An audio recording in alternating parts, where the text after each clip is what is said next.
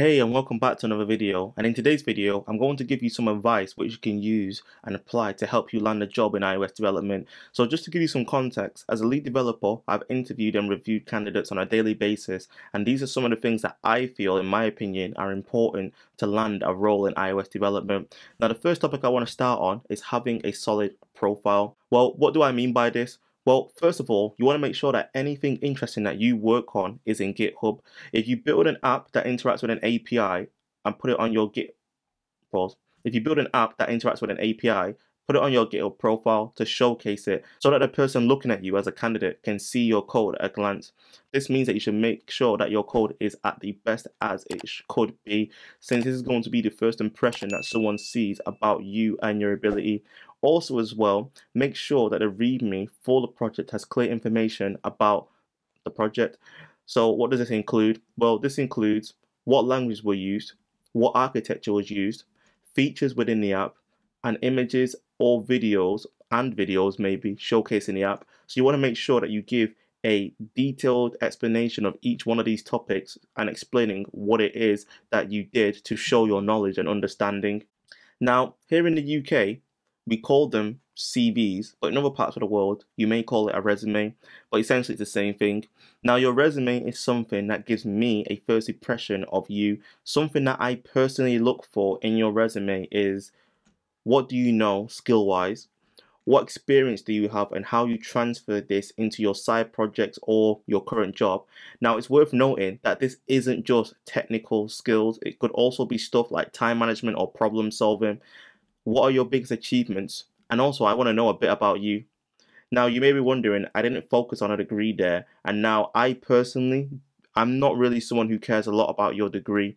I'm more worried about your experience, and I'm someone who actually did go to university as well. And what I found is that having a degree doesn't necessarily tie your ability to, how good you build apps. It's all about experience and what you've managed to experience as well. Now, although if you did go to university like me, then I would actually suggest that you list out the following.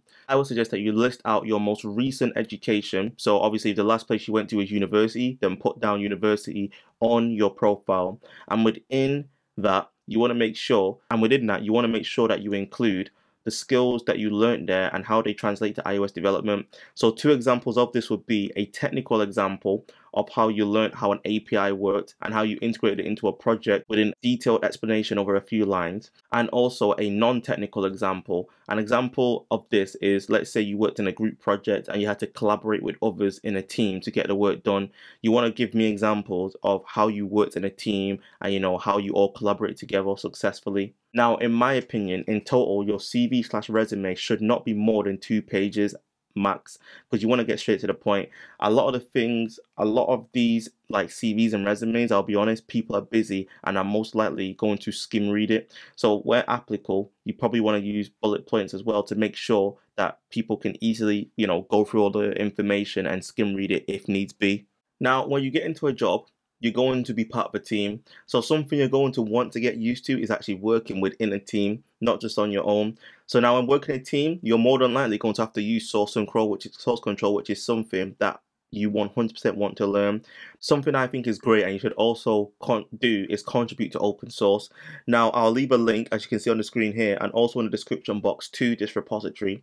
But what this is a great repository on GitHub which has a list of projects that you can contribute to, whether that be to fix issues, add features, or whatever the repo details you can do. This will teach you the process of how you can actually contribute to a project, since the concepts that you'll learn here are identical to how you would work in a team. Moving on, for me, socializing and networking with others in this community is key. Now, if you don't know, you may actually meet someone who can improve your either life or your career just by networking, which is why networking with others should be something that you're always doing, whether that be online or via in person, such as iOS meetups or conferences, or both in general.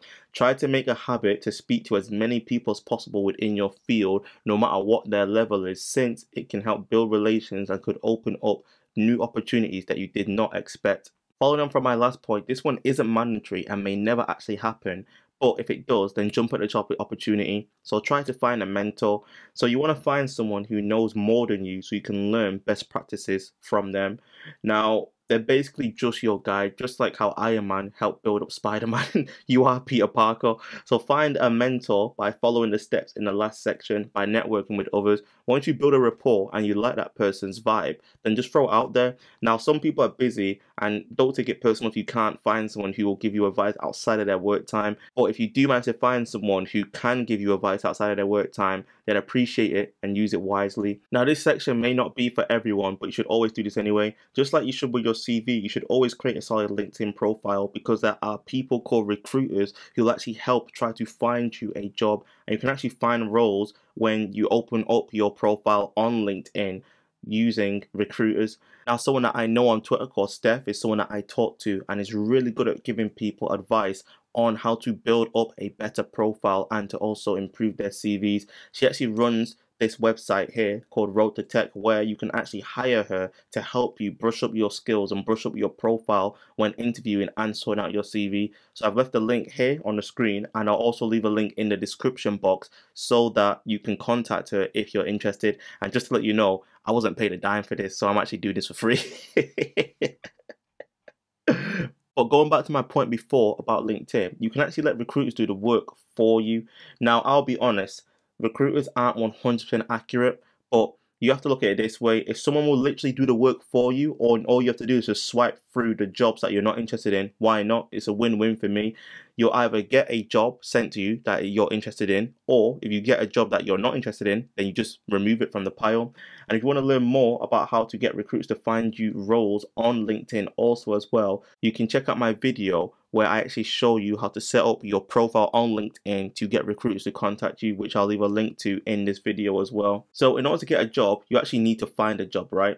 Now on the screen, I've put a list of a bunch of sites that you can actually use to help you find an iOS role. Some of these sites accept candidates who only want to work remotely also. So the ones that you can see on the screen that specifically is only for remote work is Remote OK. So 100% check out these sites and see if any of the roles advertised interest you. Also as well, if there's a site that I've missed, then leave a comment with a link to it in the comment section below so that other people can also check out that site as well. Now, you also want to make sure that you know the fundamentals when applying for iOS roles. For me, some of the fundamentals that I look for in candidates, specifically juniors, is does the candidate have a basic understanding of Xcode? So do you know how to use Xcode and work your way around it?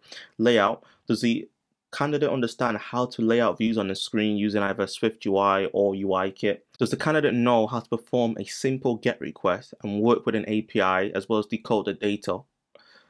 Does the candidate know how to list data from an API in a list in SwiftUI or UIKit? What is the candidate's project structure like? Do you know how to structure an app using an architecture such as MVC or MVVM and understand why and how to use them? And does the candidate understand returning data back onto the main thread? So what are you like with threading? So these are things that I look for and are basically the top that I teach in a lot of the videos where I actually interact with an API. And I actually leave a link to a playlist which actually purely focuses on APIs and a lot of the topics that you'll actually see here, which is on my channel. I'm like Mr. Miyagi here with the whole wax on and wax off thing, so you don't realize it, but repetition is the key. In order to actually learn new things, you want to make sure that you repeat these fundamentals so you have a solid understanding and know how to structure your apps. So during the iOS interview, you may actually face questions about certain topics specific to iOS development. Now, if you don't know something, it's not the end of the world, but you should 100% prepare and know how to answer more common ones that usually pop up quite frequently. Now, a great resource and a way to start is with the Hacking with Swift. And there's 150 interview questions on this site which you can use as a resource. So this site, which I'll leave a link, which you can see the link on the screen here, will actually show you the most common questions from beginner to advanced, so you can actually understand which ones may come up and how you can tackle them. So definitely check that out. So do your research. Now, another thing that may happen in an interview is that you may have to do pair programming or a whiteboard test. Now, me personally, I don't believe in these, since in the real world, no one actually sits there and watches you code. So companies do this still. And one thing that I will say about these is that the companies look to see how you approach a problem. Now, it may be nerve-wracking when someone is literally watching you, but you just need to remember that you can only do your best and present what you know. So try to show your thought process of how you got from A to B.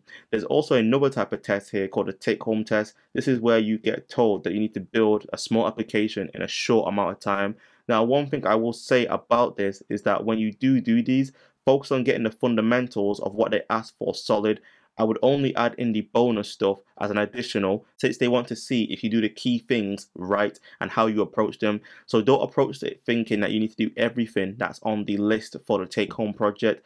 Just approach it thinking that you want to do the key things that they ask for really well, and if you have some more time, then add it in as a bonus.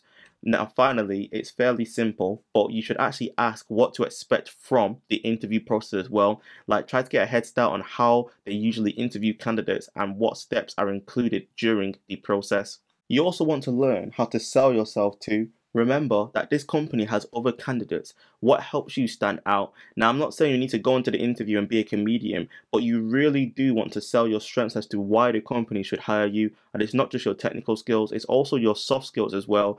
Now, no one wants to actually work with someone who's difficult, no matter how smart you are. So if you show a bit of your personality, just be yourself and also relax as well. You also want to make sure that you present your best self to the company. Just remember, all you can do is try your best. Respect everyone in the interview, no matter what gender or race they are. And the reason why is because if you're someone who actually has a bad attitude, you're actually going to find it very hard to find a job. Just be yourself, respect everyone, be kind, and try your best. That's all you can do. Now, just like I said, you need to sell yourself.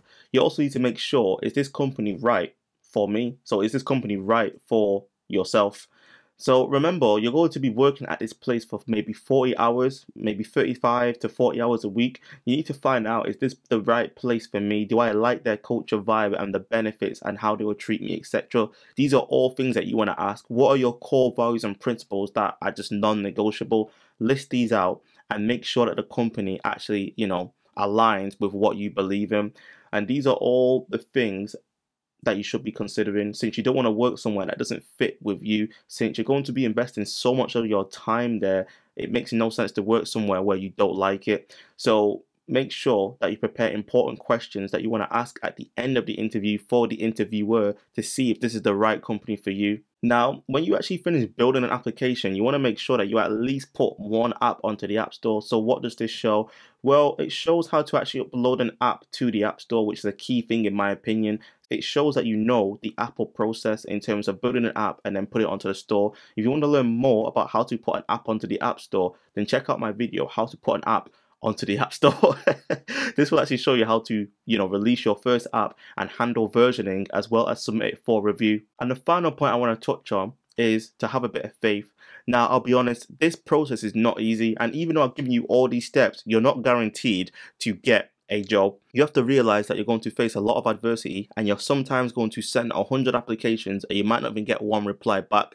But one thing that you do need to do is you need to stick to it.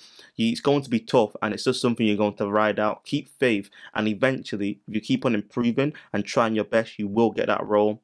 So that's everything in this video. If there's any tips that you feel that I missed out that you would give to someone who's a junior, then I'd love to hear it in the comment section below. Also as well, if you haven't as well, I'd really appreciate it if you gave this video a thumbs up, as well as subscribe to the channel and hit the notification bells to get updates for whenever I release a new video. That's everything from me. I'll catch you on a bit. Deuces.